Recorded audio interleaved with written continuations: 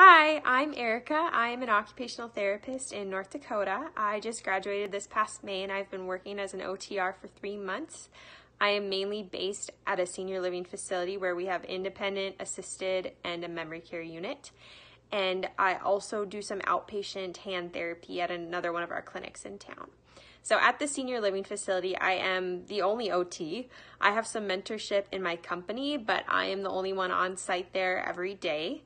And so I really struggled with that. I knew I always wanted to work in a geriatric population coming out of school, but it was hard. A lot of these folks have different comorbidities and multiple diagnoses that can just make treatment more challenging. And so I really struggled with, being occupation-based, client-centered, using evidence, and we learned all these different skills in school, but it was just really hard applying them.